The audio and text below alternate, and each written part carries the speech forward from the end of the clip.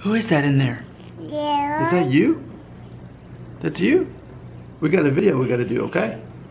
You just keep looking at that baby in the mirror there. So I got a comment on a video I made not so long ago called 13 months of rosemary oil for hair loss. I finally believe it. Now on here, we got a comment from someone called Cineria. Is that what I'm supposed to say?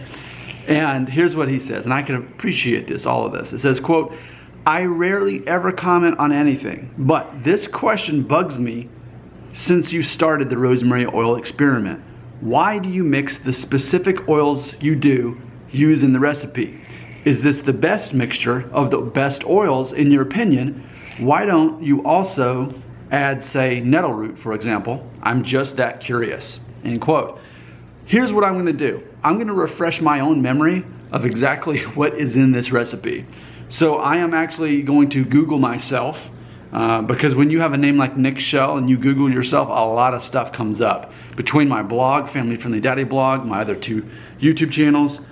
But ultimately I Google, let's see, let me try this. I'm gonna go with Nick Shell rosemary oil hair loss. There we go. Okay, Nick Shell rosemary oil hair loss. When you Google that, here the first thing that comes up is I use rosemary essential oil for hair loss for 6 months, and this is what happens. And this one in particular really does a good job of breaking it down of exactly what's in my recipe. If I can get that to focus, there we go. So there you go. So there's exactly what's in it. I'm gonna read that. You can pause that if you need to see it.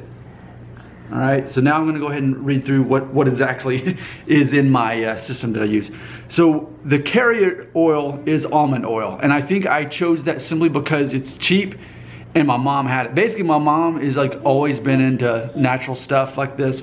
So she has to just like at her house, just a whole collection of essential oils. So almond oil, it smells nice, it's cheap, and she had it. Next thing is, in addition to the 1 ounce of almond oil as the carrier oil, 18 drops of rosemary oil. So 18 drops of rosemary oil, which is the main thing. And then from there, I did 3 drops of rose hip seed oil, 3 drops of sage oil, 3 drops of lavender oil.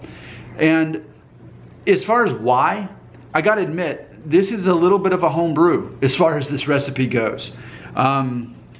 It had to do with what my mom had, and then I had already read that some of these other things can help with the oil as well. We actually ended up adding argan oil in there as well since this.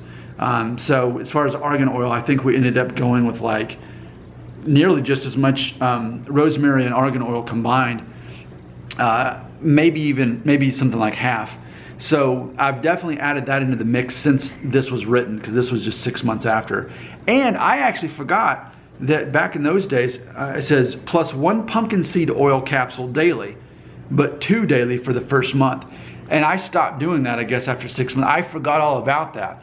Because for me, it was all about, I don't want to spend money on doing this any more than I have to. Ow! And I don't want to spend any more money than I have to. And I had to pay, you know, for the pumpkin seed oil capsule. So that's ultimately my thing is, I researched online, what are other people doing as far as and the whole thing that got me motivated to do this is, I think even Robert had sent me a link showing that people who did the rosemary oil for 6 months to a year had similar results to those who use Rogaine. So I started Googling and just combining everything.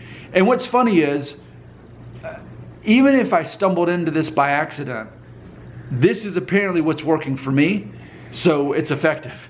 So forget about the professionals, just look at me, and this is what's been working. So I hope that answers the question on how I ended up with these. The easy answer is just to tell you that a lot of it had to do with the oils that my mom already had at her house, because I didn't want to spend money doing this.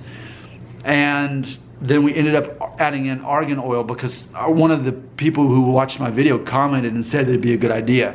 So I did, and I'm glad I did. And it's funny because even the shampoo that I use now, that one that was on clearance at Kroger that I showed you in a few videos ago, even in that, it has, I think, rosemary and argan oil in there.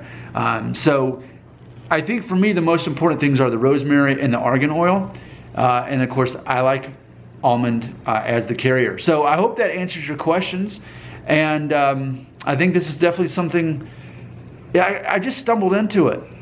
But if it's working for me, then it's a happy accident, huh?